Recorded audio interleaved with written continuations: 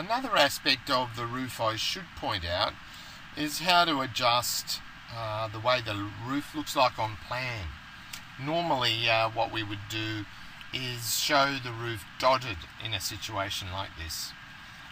Some people prefer building roofs on a story of their own, so we could create another story above the ground, say called roof.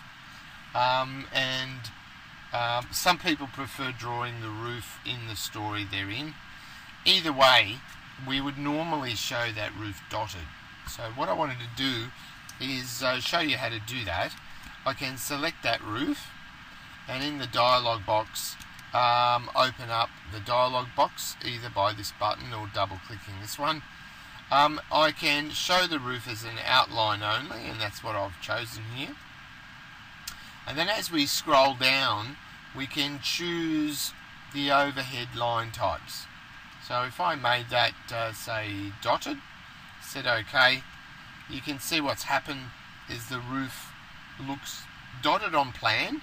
If I generate a 3D view, it doesn't change the roof in 3D, it only changes it on the floor plan.